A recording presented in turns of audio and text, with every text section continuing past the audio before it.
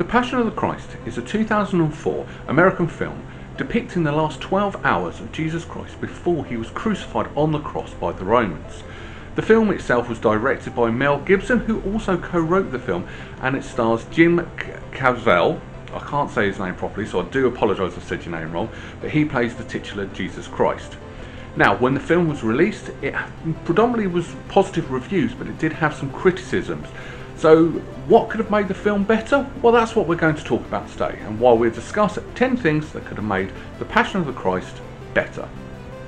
Right, before I get started, just want to let you know, because we are discussing the film in its entirety, there are going to be spoilers about the film, so if you haven't watched it, I may spoil it for you. Also, while you're here, please don't forget to look for one of these buttons, the subscribe button, the like button, and also the share button, get the word out there as well. But I also want to give a shout out to someone else, Sinister RP, the person behind the web series Dark World, which is playing on my computer behind me, who I'm also one of the voice actors for. Episode 2 is now out, and there is actually going to be a link up here to the actual episode, so go and check that out.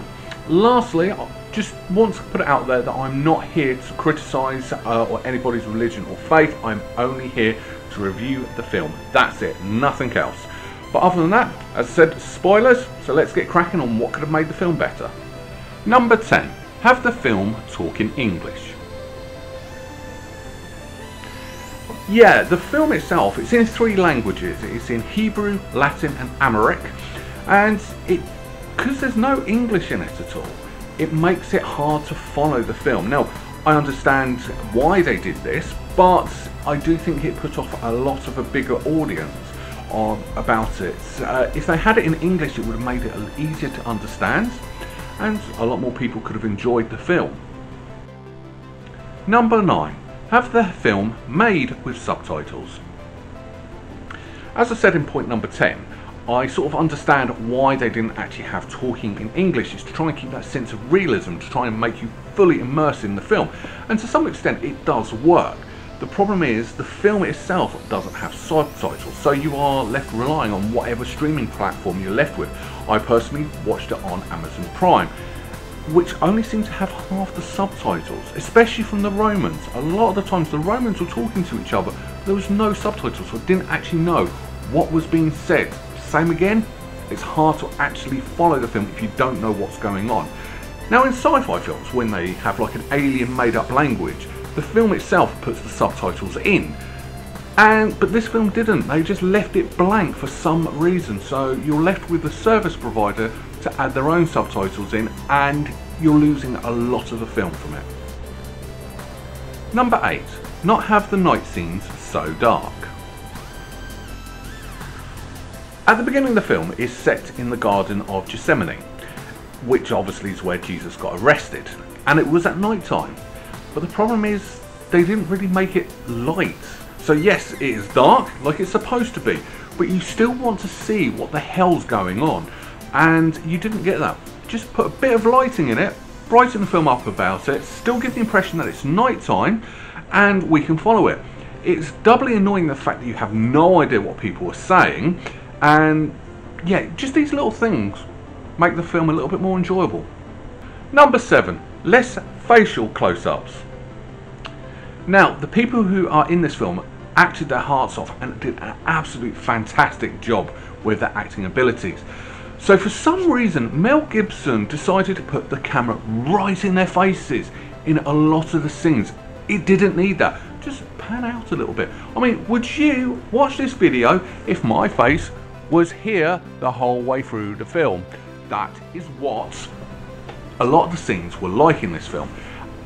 Just pull the camera back. Come on, Mel Gibson, you're good. Actually, you're a really good director, but not one of your best moves, that. Number 6. Less graphic torture scene. Wow. When I mean gruesome, I'm not kidding. This torture scene was unbelievable. I mean, you actually, when they were whipping Jesus, you actually saw the whelps and cuts appear as each and every whip. But as the weapons got stronger, so was the gore. There was one thing, it was like a cat of nine tails, and as it whipped, it has razor blades on the end of it, and they were ripping chunks off the side of Jesus's bodies. Now, I know Mel Gibson was going for realism, but that was just OTT. It didn't need to be that gory. Especially with Jim's acting abilities, you saw the pain. You could have actually just left it to people's imaginations. Didn't need to show it in, especially in that much detail. I mean, oh my god, that was just awful. Number 5, less violence towards Jesus. So yeah, it wasn't just the violence in the torture scene. I mean, the whole film is literally violence towards Jesus in this film. Lull in the story, let's give him a kick. Lull in the story, let's whip Jesus. That's literally primarily what this film is. It's 2 hours of Jesus being punched, kicked and whipped. Didn't need to be that much of it, especially as Jesus is a religious icon. The film, I get the impression it was just to pad the story out, just to make it that little bit longer, just to increase the runtime. But it didn't need to be. It didn't need to be that much violence. I mean, there was one scene where they threw Jesus off a bridge and left him hanging by chains. Just too much violence in this, especially towards someone like that. Number 4, less drawn out scenes. So apart from the added violence towards Jesus, the other thing this film did a hell of a lot was actually really draw out their scenes. There were some scenes where it was just lingering for no reason, longer than necessary. There were some scenes that were just slowed down. There was no actual need for it. It doesn't add to the emotion or the tension of the story. It's just there to pad the story out that little bit longer. There are other ways you can pad the story out in a lot better ways. And here's a couple of examples.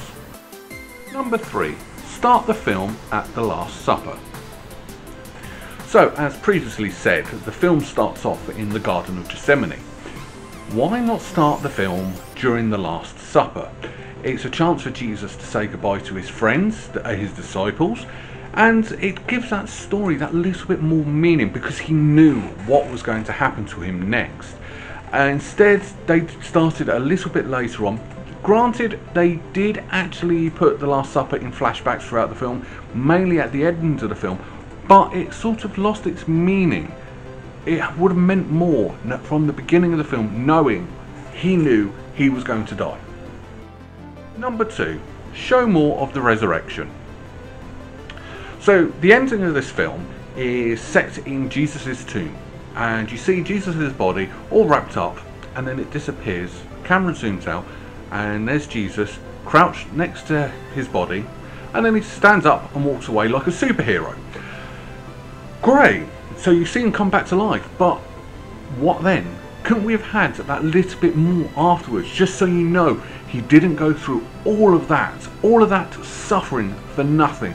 Just to add that little bit more to the story. It even gives our story that little bit of a happier ending, and also just explains a little bit more of what the hell or why the hell he actually went through everything he went through during this film. Number 1, explain why Jesus died. So, John 3:16 actually says, "For God loved the world so much he gave his only son." That message, that saying, should have been the foremost reason to be at the beginning of this film, for the message of this film. Yet, there was no message in this film.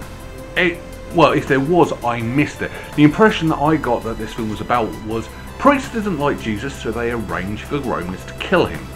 That's the impression I got from this film. Now, I know that's not what the story is about, but that message didn't come across in this film. Something that important, the whole reason of why Jesus did what he did, is missing from this film. Final thoughts. Surprisingly, this is actually a really, really good film.